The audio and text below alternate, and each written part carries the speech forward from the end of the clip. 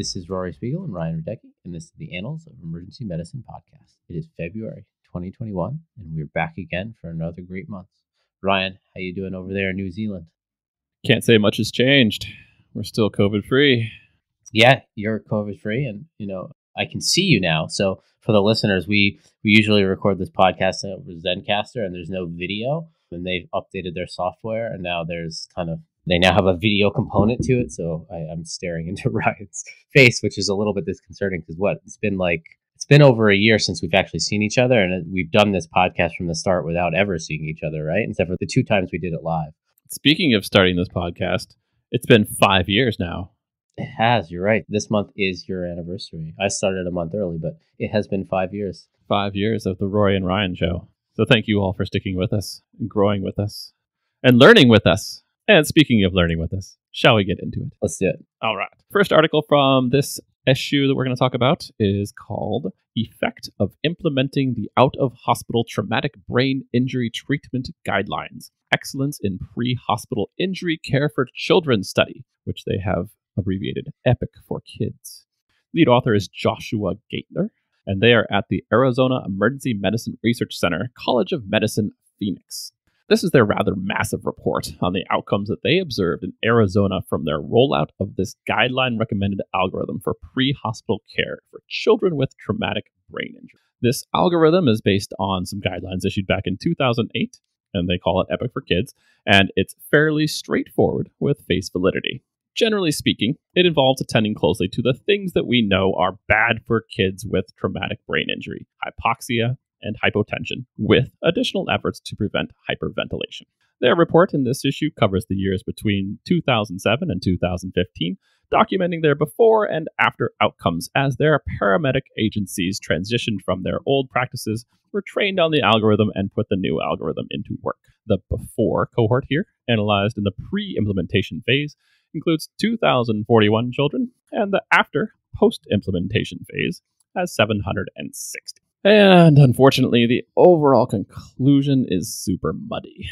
As you can imagine, with so many individual factors at play, EMS agencies involved, rural areas versus urban locations, and confounders from hospital care, it's extraordinarily challenging to pull anything conclusive out of these data. The 2 outcomes upon which they focus are survival to hospital admission and survival to hospital discharge. And to present the challenge you have in discerning much difference in raw numbers, 96% of children survived to hospital admission in the pre-intervention phase, as compared with 97% of children in the post-intervention phase. So before you even get started, you can see it's not surprising the authors found no statistical difference in either of these main outcomes. And any further exploration of any subjects is similarly aspirational. The best I can probably even say from these data, and even this is more optimism biasing my pre-study odds, is that it's unlikely from these data that their algorithm that they've implemented as described is harming children. However, since it's a bundle of care, it's not clear which of these various elements that they've put into place is actually the best one to focus upon in your pre-hospital training, considering training hours are a finite resource. So overall, they found a small bit of improvement, but again, didn't reach statistical significance because the absolute differences are so small, but it's probably not harming children to implement these guidelines for pre-hospital care in traumatic brain injury. Yeah, I think that's fair. They focused a little on some of their subsets, which showed a statistically significant survival. Like you said, I don't think you can use that to say anything meaningful. The data is before and after. There's many subsets. If you look at the actual plots, they're all over the map. And so this is most likely statistical noise. That being said, in the end, what they said is don't let them become hypoxic and don't let them become hypotensive, which are reasonably good statements. I want to know what they were doing before, the implementation of the guideline. Because I think one of the areas we have reasonably good data is pre-hospital definitive airway management is somewhat harmful in kids with TBI. So maybe simply implementing this and moving more towards more conservative management as far as bagging the patient and doing airway maneuvers and using non-invasive techniques could be beneficial. But like you said, it's really hard to actually take anything definitive from this study. Yeah, and I mean, sometimes just creating a structured instrument that's sort of almost like a checklist to go down, just go through, cycle through it throughout the transport. Are they hypotensive? Are they hypoxic? If we're managing their airway, are we, we do have a timer on there to make sure we're not hyperventilating them. You can put things in there, to make sure that you're conforming to the guidelines as written. I do like, if they're hypotensive, give them 20 cc's per kg fluid bolus and repeat until not hypotensive. What if it doesn't work? It's fairly hopeful. Just forever. It always works. Yeah, but I mean, again, like 90+% of these kids are surviving. So they're already doing quite well.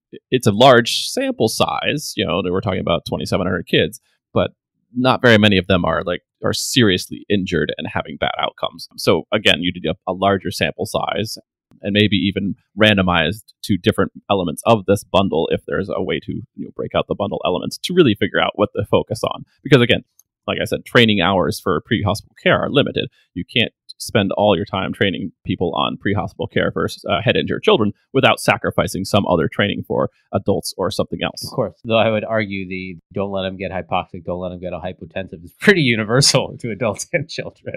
I think you could probably train that globally. Our next article is Management and Outcomes of Children with Nursemaid Elbows, and lead author is Katya Janotri. Nursemaid elbows are some of the most gratifying reductions we do in the emergency department. And it's one of the few things that you can kind of look like a magician. You've got a kid who's holding their arm and in pain, and you just kind of twist it quickly, and all of a sudden it resolves. And rarely do you ever have to do an x-ray post-reduction. But the question is, how often do we miss fractures in these children that we think they have a simple radial head dislocation, and really they have something more? And so these authors sought to assess the incidence of fractures and if there were any clinical factors that would help us predict which kids were at higher risk for them.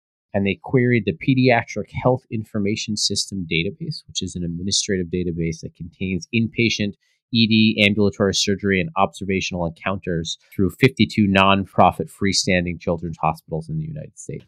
So they examined visits of children younger than 10 years who were discharged with a diagnosis of radial head subluxation at 45 pediatric emergency departments from 2010 to 2018. Children who were hospitalized or died on the index visit transferred to another institute who had a concurrent diagnosis of an upper extremity or clavicle fracture at this index visit were excluded from their analysis. During their 9-year study period, they identified a total of 88,466 visits. The incidence of radial head subluxation was highest, not surprisingly, in children aged 1 to 3, and diagnosis after the age of 5, again, not surprisingly, was fairly rare. Upper extremity radiography was performed in 28.5% of the patients, and it was most often used for children less than 1 year old or children greater than 4 years old. And the use of radiography varied widely from institute to institute. Return visits for an upper extremity fracture that was missed on the first visit within the next 7 days was incredibly rare. 247 children of all, that's 0.3%. The incidence of missed fracture was highest in children aged greater than 6. Not surprisingly, that was about close to 1%.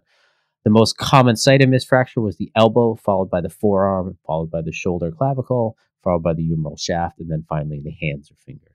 Among the 247 children with missed fractures, about 54% had radiography done on their index visit. And so then the authors tried to dive in to figure out, with multivariate regression, which clinical factors actually predicted kids who would have a missed fracture. And what they found was kids greater than 6 were at higher risk for a missed fracture compared to ones who were 1 to 3. Other factors that might have had a little higher risk were if someone did an upper extremity radiograph, which again kind of points to the clinician had some suspicion, if they were given pain medication like acetaminophen or ibuprofen, or Hispanic individuals also had any. This is a large study. It's a retrospective data set, and it would have missed children who returned to emergency departments or their primary care physician outside of this network. And there was such a small number of fractures, so it's hard to take anything more than the fact that, most of these kids are going to be fine. The rate of fracture is fairly rare, and kids who are older are at higher risk of a fracture because at that point they shouldn't really be having a radial head dislocation. The other part I found was interesting is approximately half the kids with a missed fracture had an x-ray done on their first admission. So getting an x-ray doesn't necessarily protect you. Yeah, I mean, that's the funny thing is if you're just as likely to miss a fracture if you get an x-ray as if you don't.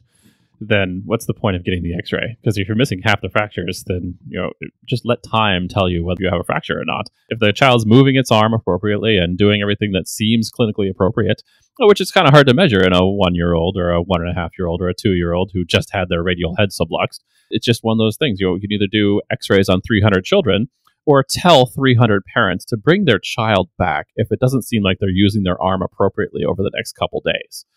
We're talking about there's no difference in long-term outcomes. I mean, these children are not disabled or dead because you've missed a small fracture in their elbow at the same time you reduce their nursemaids. They will just have a delay in diagnosis with no sequelae. So it's a lot higher value and a lot less insane to just tell people, if your child's not moving their arm the way they're supposed to, they need to see somebody and follow up. Right, you can imagine they probably even missed a few more fractures that the kid did fine. They went home, they had the dislocation reduced. They went home, they had a small fracture, but moved their arm and never saw follow up. Right, and so you probably have more missed fractures than what was seen here. But like you said, they probably don't make a clinical difference. And so in the end, I think it's just good follow up discharge instructions. Yeah, I mean, supracondylar fractures are inherently unstable, but radial head fractures and electronon fractures are pretty stable. A lot of those are managed non-operatively, and they're not necessarily even immobilized. It's sort of a sling, and like you can get a child who's 1 to 2 years old to wear a sling anyways. And pediatric bones, if they're in the same room, they heal up anyways, as we're going to find out in the next study we're going to talk about. We're talking about this study because 28% of kids get radiography for their nursemaids, and we're saying that basically, unless there's a specific reason to get one, that you're suspicious because something is screaming at you on the physical examination, just don't. Or they're older. 6-year-olds probably shouldn't have a nursemaid's elbow. Yeah, so we're talking about the extremes. 90% of the kids who fall into the typical nursemaids do not need an x-ray. You go down from 30% on the index visit down to 5 to 10%, and I think probably appropriate. All right, well, why don't we move on? Yeah. Speaking of, we're just going to keep on doing children's fractures here. There's another article in this issue called Home Management versus Primary Care Physician Follow-Up of Children with Distal Radius Buccal Fractures, a randomized controlled trial. And the lead author here is Keith Kalako, and they are at the Hospital for Sick Children at the University of Toronto. And yep, this is just us from the school of don't do anything, just stand there. I mean, what does a buccal fracture of the distal radius really even need as far as downstream health resources? Virtually all these fractures do well. They're utterly stable fractures, and children's bones will just heal up without deformity unless they're grossly displaced. So what value are we really adding by having any kind of follow-up with a physician or an orthopedist or anything? And so these authors hypothesized none, and they randomized children to either follow up with a primary care provider, not an orthopedist, versus nothing. All the children in the study receive a soft, prefabricated wrist splint. Instructions are to wear the splint for 1 week, and then as needed after that first week in case there's pain or swelling after that time. Half of the cohort was recommended to follow up in 1 to 2 weeks with primary care, and the rest on just an as-needed basis. 149 children were enrolled, and most had the fracture of interest, while 20 didn't actually have distal radius buccal fractures. Instead, they had green stick fractures or Salter-Harris 2 fractures, or no fracture at all, because this is based on sort of the initial emergency physician read. About 3/4 of those with radial buccal fractures also had ulnar fractures, and then ultimately, along with all of those lost to follow-up and those crossovers and those patients excluded with different kinds of fractures, the final analyses included 133 children for the intention to treat and 114 for the per protocol. Their primary outcome was a measure of return to activities for kids, and as you might expect, and because it's a small trial, there was no difference between the groups. And there really wasn't a difference between groups, although the confidence intervals remain wide. The main difference between the two groups was with respect to healthcare costs and estimates of financial impact on parents from taking time off work to follow up. Actual dollar amounts are somewhat unimportant because the costs of care aren't generalizable across countries, but there are clearly fewer primary care visits, fewer radiographs, and fewer orthopedic consultations, and less time off work if you are randomized to a cohort which is recommended to not follow up unless as needed. So, please, when you see a distal radius buccal fracture, with or without an ulnar fracture, in kids, just put them in a soft removable splint and let them go on their merry way with open-ended follow-up. Yeah, I think this is huge. I mean, this is such a change in practice that initially seems so little, but downstream for the parents, it's a big deal. And often the parents go to the primary care visit, and the primary care physician takes the splint off, moves their arm around, and says goodbye. you can do that yourself at home with good instruction. So I think this is somewhat of a game changer. It really is. And if you had asked any of us before then, I think many of us would have said, yeah, of course this makes sense, right? Because like you said, as long as the two bones are in the same room on a kid's arm, it'll heal up. But now we actually have some pretty good evidence saying this. Yeah, I mean, it's not like the rest of the world, which without modern healthcare is these kids with horribly deformed arms from their buccal fractures growing up. I mean, there's plenty of the world that does not have ready access to radiographs. Yeah, like unless you got run over by a truck, usually your arm works just fine. Yeah, kids heal up. There's a reason why the human body has evolved the way it has, because kids fall down, they bend their bendable bones, and then they heal right back up. Did you require pediatric orthopedic surgery as a child for your non-bendable bones? No. Good. So our next article is the effect of medical scribes on throughput, revenue, and patient and provider satisfaction, a systematic review and meta-analysis. And the lead author is Michael Gottlieb. I think most of us find the documentation requirements in our jobs become more and more burdensome year after year. And I don't think any of us went into emergency medicine to write lots of notes. I know I didn't. And scribes have been proposed as a means of offloading some of this burden. But how much benefit do they really provide? And that's a big question. So these authors conducted a systematic review and meta-analysis attempting to answer this question. They conducted a search, including retrospective case control, cohort, prospective observational, and quasi-randomized or randomized controlled trials comparing the use of scribes to no scribes. They identified a total of 1,088 studies. Of these, 39 were included in their final. The quality of data was fairly variable. Only 5 of these studies were randomized controlled trials, while the rest were prospective, non-randomized studies, retrospective studies, or kind of a mixture of both. And what the authors found, patients treated per hour increased from 1.95 without scribes to 2.25 with one. Scribes also increased RVU per counter and RVU per hour, but they found that time to disposition and length of stay did not increase with the use of scribes. They went on to talk about provider satisfaction, and 7 of the trials reported a higher level of satisfaction when the provider had a scribe than when they didn't, whereas 2 showed no difference. 7 studies also reported a favorable patient satisfaction when scribes were used, versus 11 studies which indicated no difference between the 2. And so, this data analysis was fairly heterogeneous and at times poor quality. They only identified 3 studies with sound methodology.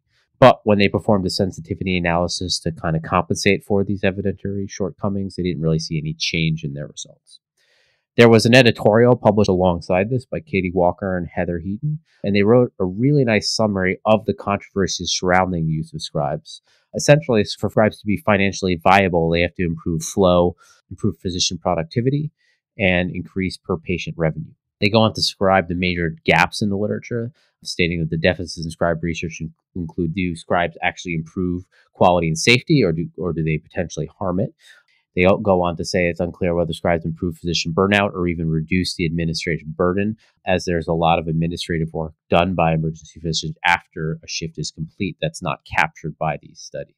Overall, I think this was a fairly done meta-analysis that highlights the lack of great quality data examining this area or this subject. Will scribes go on to solve all the problems facing emergency medicine? No. Do they offload some of the administrative burden on emergency physicians? Maybe. Even that, I think, is a little unclear given the data we have. Yeah, I mean, this is a study that basically tells us what the market has already told us. Scribes wouldn't exist as a thriving market if there weren't some desire to have them in your medical clinic or in your emergency department. Scribes, for whatever reason, are perceived to improve satisfaction and decrease the amount of documentation you have. And then this reflects that in the small amount of weak evidence that we have.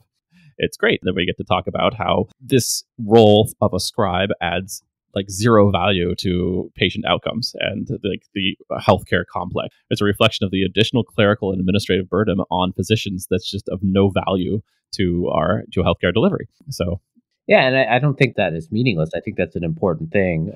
I think scribes, when done right, definitely does reduce your administrative burden and increase your quality of work. And when done wrong, it actually can increase your administrative burden and make things more painful and difficult for you. So I think it's complex. I almost think the outcomes that they measure, patient length of stay and so forth, are probably the wrong outcomes because, like you said, maybe they can improve that. But the reason we really do it is because it's a part of our job, which is, terribly painful and a larger and larger component of what we do. And having scribes offload that may lead to less burnout and less clinician dissatisfaction. Yeah, and my point is that the fact that we have to have this entire complex of scribe companies because the clerical needs on physicians is becoming so great that it's burning us out and reducing our productivity is something that we should probably better reflect upon in our healthcare delivery models, as opposed to just adding more and more administrative burden on the clinicians and finding new ways to put bandages over that, like scribes, which we all know it's basically the elephant in the room they talk about in this editorial. It's just rather amazing that the scribes, they've integrated themselves so nicely into healthcare without us ever questioning why they are needed. Right. So you spent less than a year in New Zealand and you've already get to the underlying problem. So un-American of you. We just want to slap a Band-Aid on it. So little value added by so many steps that we adhere to for quote unquote quality. All right. Well, we could probably whine about the American healthcare system for a long time here, but we're going to go on to something entirely different. Also in this issue, the article, Use of Machine Learning to Develop a Risk Stratification Tool for Emergency Department Patients with Acute Heart Failure. The lead author here is Dana Sachs, and they are with the Permanente Medical Group out of Northern California. So, would you like to predict heart failure outcomes? Well, of course you would, because there's reimbursement tied to it. Would you like to use a black box to do so? Well, then you've come to the right place, because this is not the only heart failure adverse outcome model to come out recently. Things like the Ottawa Heart Failure Prediction Instrument have been covered on this podcast before, as well as regression-based models like Stratify published elsewhere. So this is yet another one, and the key is these authors hypothesize that rather simply using the limited variables from those other prediction instruments, and instead supplementing with additional information from the electronic health record, so using 26,189 emergency department encounters for acute heart failure, as determined by coded diagnoses, as well as some natural language processing and inference. That is what they did. And they did just a little better, to be specific. Where the base model had an area under the curve for prediction accuracy of 0.76, they were able to boost the AUC to 0.80 just with logistic regression by supplementing additional variables from the electronic health record, and then the AUC to 0.85 with their highest performing machine learning model, an XGBoost based model. And of course, you're all familiar with XGBoost, which is, well, it's a lot like Random Forest, which was their second best performing machine learning model, which, if you're not familiar with Random Forest, is just a supercharged decision tree. So it's a decision tree, except then you make lots and lots and lots of decision trees, and then you use special techniques to pool the predictions from the best performing decision trees. And then you use some extra techniques to try and prevent overfitting, so pruning the number of trees that you've made, accounting for missing information in different ways. So XGBoost is kind of, a couple years ago, it was like the new hottest way of doing predictions. And if you've ever been on like Kaggle or one of the other sort of informatics prediction because these prediction models are used for lots and lots of applications outside of medicine, they actually have competitions on how to predict things. And Kaggle is one of the sites for which they do that. XGBoost was one of the highest performing models on Kaggle. So it's a good choice for using sort of tabular formatted data like this. So anyways, not surprising that XGBoost is the best from a clinical informatics standpoint. So in any event, yes, it's an incremental improvement in predicting the future of patients presenting with acute heart failure if you have this rich data set of structured information available. The harder part, as we've talked about many times on this podcast, of these algorithms is what to actually do with them clinically. There's nothing specifically prescriptive about discovering someone's elevated potential 30-day risk for poor outcome with heart failure. Nothing mandates hospitalization specifically because of the output of any prediction or scoring mechanism. However, it is probably reasonable to use these models to look at those patients falling into the lowest risk categories for 30-day outcomes and considering what value the hospitalization might offer. As these authors did look back, and they did find that there were a certain number of these patients who were in the lowest risk categories who still had observation or hospital admissions. There's nothing in this model that tells us whether they were appropriate or inappropriate. Looking retrospectively, there could have been social determinants of care or other complicating factors, but this is one potential application of these models, is to supplement your clinical gestalt on whether somebody's going to do well in the next 30 days or requires hospitalization. Yeah, I mean, how many times have we done machine learning on this podcast? Initially thought to be the holy grail, and then shows that it shows, minor improvements in an area under the curve that probably have no real clinical benefit or minimal change in clinical benefit. And like you said, none of this answers the bigger question, which is, what do you do with this information in the end? Does this really tell you who you need to admit or not? Because does admitting these patients really change their outcome? And it doesn't really get into the granularity of the patients, because you're right, like so much of what happens why you admit some of these patients has nothing to do with their risk of decompensation, and so much more to do with the social determinants of health. Are they out of their medication? Do they have someone they can follow up with? So on and so forth, which is, a lot harder to pull and predict from a chart. Someday. And I'm not sure why heart failure is so specifically popular. It must be because it's got, it's tied to reimbursement probably, and it is a high 30-day readmission thing. So from a reimbursement standpoint, perhaps from like a quality measure standpoint, they're really interested in finding who's going to have the highest readmission rates and putting interventions in place for them. But again, there's nothing prescriptive here that teaches you what to do. Whereas, from an emergency room standpoint, where we want to safely send home as many people as possible, we're kind of interested in the other end of people, the people who are unlikely to require admission. So you have this tension. We want to send people home, but then the hospital also wants to identify the people who are at highest risk for readmission. But even then, the highest risk cohorts are still only 20 to 30%. Right. So it's not like the specificity of any of these rules is not that great either.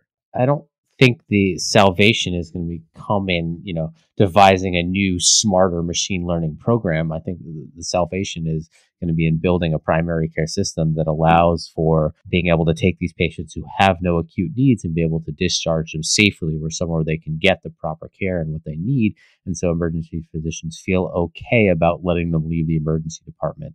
And then accepting that these are sick patients and some of them are going to have to come back in the next 30 days. That's what happens in a cohort of patients who are fairly sick. There's no money for private equity and investing in good primary care follow-up. There's money in investing in predictive analytic startups. This is the man who just talked about, moved to New Zealand and just talked about identifying why we need scribes in medicine in the first place. And now all of a sudden we can't do the same. Why would we need machine learning to predict outcomes in patients when we can simply get them the follow-up that they deserve and need?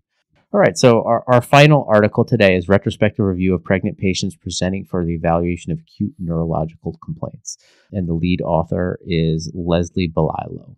Obviously, patients presenting to the emergency department with pregnancy and number of complaints, emergency physicians are always worried that, a pregnant patient is somewhat different from all the other patients we see. And obviously, we're taking care of two patients. So there's a lot more stress involved in those evaluations. And these authors look specifically at outcomes of patients who were pregnant presenting with neurological complaints. They conducted a 7-year retrospective chart review of pregnant patients presenting to a single emergency department with the chief complaint that was neurological in origin. So they looked at patients who were female, aged 18 years or older, who were currently pregnant, who presented from January 1st, 2010 to May 31st, 2017. And overall, they identified 205 patients throughout this period who were pregnant and presented with a neurological complaint. Headache was the most common neurological complaint, followed by dizziness, seizure, and neck pain. Most of these patients had a normal neuro exam on chart review, and about 14% had some abnormal finding on their neuro exam. And these were most often altered mental status at 5.9%, visual loss, and focal weakness. Of the whole cohort, 28.8% had radiographic imaging done, and out of those, only 5 patients, or 2.5% of the total study population, had something on radiographic imaging. Now, interesting thing, out of those 5 patients, 4 of them had a normal neurological exam and only 1 had an abnormality on their neuro exam. So, like all retrospective chart reviews, this certainly has its faults. The big ones being, you can only talk about what was documented in the chart itself. And so, your neuro exam is basically dictated by what's in the chart. So even though most of the patients who had neuroimaging had a normal neuro exam, the emergency physician might have seen something or noticed something that wasn't documented but led them to get neuroimaging. So it can be a little misleading from that standpoint. The other thing is this is a single department. And so, while most of these patients didn't have neuroimaging and we claimed that they were sent home and did fine, you don't know that for sure, as they could have presented to an outside hospital with some outcome that would have been missed from this study. So from that standpoint, saying that, there is safety in this, it's a little unclear. I think the big take-home points are most of these patients are going to be okay. A normal neuro exam doesn't completely say that the patient's safe. But if you look at the 5 patients in Table 3 who had a negative outcome, you look at 4 out of the 5 of them had a pretty obvious, or from their description, pretty obvious descriptions that they probably need imaging. So the first one being a thunderclap headache. I think most of them, pregnant or not, would go on to get imaging concerning for subarachnoid. That is indeed what they had. The second one had focal weakness. The third one had pain or swelling in their face. And then the fourth one had facial numbness and weakness. So all of these are fairly obvious kind of presentations that would make us think that we probably need further imaging. The last one simply described as a headache, it didn't really get into the quality of the headache, so it's a little unclear why this patient needed imaging.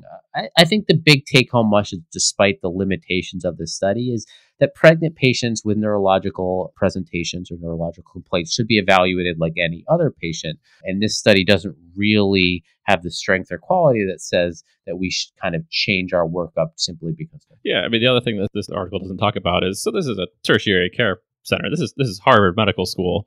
They talk about 28% of the people who presented in this study undergoing imaging, with non-contrast MRI being the most common modality. What's the rest of their population doing for this? How frequently is neuroimaging used in the rest of their population? How is this different? Because I don't think most of us are doing non-contrast MRI as our most frequent modality in up to a quarter of our patients. So I think there's a big generalizability issue here, and I don't really buy their takeaway of, you must have this high index of suspicion or constant vigilance is required. You have to be an emergency physician and evaluate the complaints in front of you appropriately.